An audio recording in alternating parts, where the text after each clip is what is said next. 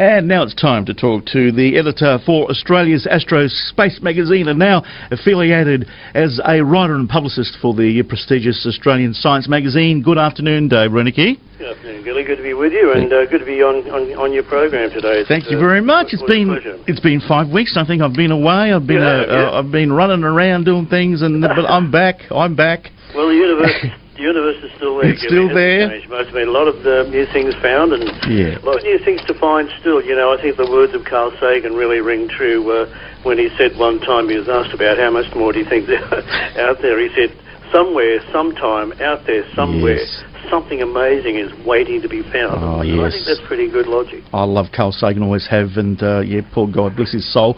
Now, Dave, we're going to get straight into it now. The space race, right now on the TV, it's all around the place.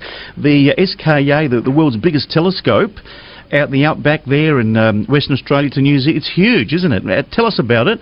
Tell us what it consists of, and what are they going to do if we get it? Yeah, Gilly, this is an amazing array of telescopes. I mean, we're part of that. Australia hopefully will get this telescope array in Western Australia. It's called the SKA, and that means Square Kilometre Array Telescope. Look, simply put, we need a huge telescope, and this will be the biggest telescope ever built by human beings. When we put this telescope together, it'll have the collecting area of 1 square kilometre. So they're building lots and lots, thousands of very small 15-metre telescopes, radio telescopes to be spread right across Australia and into New Zealand. Now, joining these up electronically gives us one big giant ear. As I say, we've never built anything this big before. Now, this telescope array promises to employ a lot of people. It'll be groundbreaking in its technology. It'll download, get this, more information in one go than everybody on the planet right now who's downloading from the internet. Wow. It'll do that. It's got so much it's got resolution capability more than what we even dreamed of 5 years ago. Now, with a telescope this big, we'll be able to probe the edge of our universe. We're going to be able to go way back in time and have a look at the universe when it was born. We don't have those baby pictures yet. Now, this is a radio telescope, not an optical telescope, so it works in the radio wavelengths. It can penetrate clouds of gas, and it can go back further than an optical telescope can, because it's simply not impeded by anything in its way. Now, there's one thing that astronomers need to know. We need to know the birth of the universe. How did it form? Where did it come from? And the favoured explanation at the moment, of course, is that it came from a Big Bang. Now, we're not quite sure whether that's the true story. We're pretty well sure that it comes close to fitting a lot of the parameters we need. But look, we need to see that original glow from the Big Bang, and a telescope this big will probably do that. And that will put the rest, the start of the universe, how it became what it is today. It's in a continual expansion mode, so this telescope is going to probe way back in time to an area or an era that we've never been able to do before. The second big thing with this telescope, I must tell you, and this is pretty dear to my heart, it's the SETI program, Searching for Life Outside the Earth.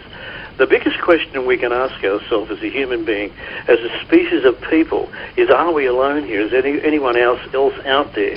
And this telescope will help do that. If ET is out there, and we believe he is, we're going to hear him with this telescope. We hope to have this telescope somewhere at the back of Geraldton, 300k east of Geraldton, somewhere in the middle of Western Australia, where it's very quiet. You need quiet areas like that. You need a place that doesn't have rainfall. You need a pretty even sort of temperature range too. We have that in Western Australia. The competition we've got is South Africa. It's come down to us out of 22 nations, and the result's going to be handed down next month, and I hope it's in our favour. But this telescope, as I said, will be able to listen to ET. If he's out there, if he's on a planet around another star system within 100 light years from here, and he's radioactive, in other words, he's communicating within himself, we'll hear him. If ET is out there and he has any form of communication at all, and he's making signals, radio, TV, broad, shortwave, it doesn't really matter. If he's out there within 100 light years radius of a planet Earth, we'll hear him. If he's got a radio set turned on in his kitchen, we'll be able to pick it up. So we're at the start now. We're at the edge of a brand new frontier. We're at the we're about to answer the age-old question, and I think we'll have that answer within 10, maybe 20 years. And that question is, are we alone in the universe? And this big ear will probably do that. And we're getting plenty of assistance, plenty of support from the government, aren't we? We're getting, I think Julia Gillard, the government's providing, what, $40.2 million or something? Yeah, there's been a concerted push and a big effort on behalf of our Science Minister, Kim Carr, before. He was a previous Science Minister. But a lot of money put into it and a great effort put in by Brian Boyle and a lot of the other people at Mount Stromlo's, Tidbinbilla, Siding Springs. It's a combined effort to try and get this radio telescope array here. So you're going to hear more about the SKA, and it's a joint venture between us and New Zealand, and we certainly hope we get it. Yeah, well, there you go, folks. So the SKA is it's all happening, isn't it? Proud to tell you too, by the way, Gilly, they're sponsors of my program, my educational and outreach programs we have. They've come on board. Now I promote them through schools, through public talks that I do every week, and on the radio too. So the Australian government, the SKA project, the Australian government and New Zealand government are proud sponsors of my program. I'm pretty happy about that. Very good to be involved like that. Now let's move on to another one, Dave. Now this one here is going to interest my listeners as well as myself. The triple star system, about 22 light years from Earth. Yeah. Tell us about this host star.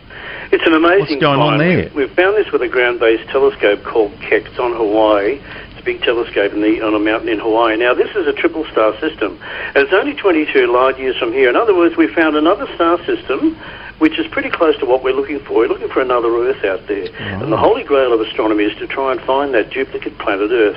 And I think we're within 5 years of doing that. But this place we've found, this world we've found out there is not ideal, but it's pretty close. It's got a mass of about 4.5 times that of planet Earth, and it receives about 90% of the light that comes from it. Now, this is around a very cool star, but this planet is in the right position in its solar system. We call that the Goldilocks zone. It's a good name, isn't it? It is. The habitable zone between the planet and the sun, where it's not too hot, not too cold. Now, when we look for planets around other stars, we look for that zone. That's where we expect to find life. This world has the requirements of life on it. We haven't found any there at the moment, but doesn't mean it's not there. It has a moderate temperature of what we've got at the moment, 20 to 30 degrees, and there's a good chance that this world may have running water, because with a temperature range like that, you're going to probably find that it may have that requirement, and that's water. Now, where you find water, and when you have a temperature range like that, you can very easily find life there. So we're at the edge now. We're standing at a brand new frontier in the year 2012. And between now and the end of this decade, I think we'll have the answer we're looking for with regards to, is there another planet out there like planet Earth? So I think the answer is going to be yes. Yes. And what about the sun? What about the planet sun? It's a bit different from our sun, isn't it? It's called an M-class star. It's a lot cooler than we are, therefore the planet can be a lot closer to its star. It spins around the sun very quickly. One day there is not very, very long at all. But the interesting thing about this, it's only 22 light years away. And that may seem a long way, and it certainly is. I mean, it's not next door. It would take 22 years for your radio signal just to get there. We can't travel anywhere near that. We can never even think about doing a trip to that place, in the present time. But that doesn't mean it's impossible. What's impossible for the science of the 21st century may not be too hard for the science of the 22nd century. It's just a technological problem. But one thing I do know, and it's proving true, that we're finding more planets out there around other stars than we'd ever dreamed possible. There are so many, and there's a telescope called Kepler that's in orbit around the Earth, Gilly, and its job is to look at hundreds of thousands of candidate stars, and we try and find those stars out there that we think may contain planets that are in that right position. And do you know how hard this is? It's like trying to find a firefly in front of a searchlight from Sydney to Perth. What they do is they wait for the star to blink. And when that star blinks, we know that something's moved in front of it. So they'll wait for a week, a month, maybe a year. We don't know. But they'll keep a constant vigil on that star. And if it blinks again, we know that something is still moving past it. Now, we watch it for 3 times. If we get that blink 3 times in a row over a certain period of time, we know pretty sure that there's a planet there. By working out how much of the light has been blocked and how frequent that blinking effect is, we can determine 2 things. We can work out how big the planet is and roughly how far away it is from its parent star. To show you how difficult this is, from here, 22 light years away, all that distance, we are measuring a wobble in that star. We can also use the wobble of a star to determine if a planet's out there.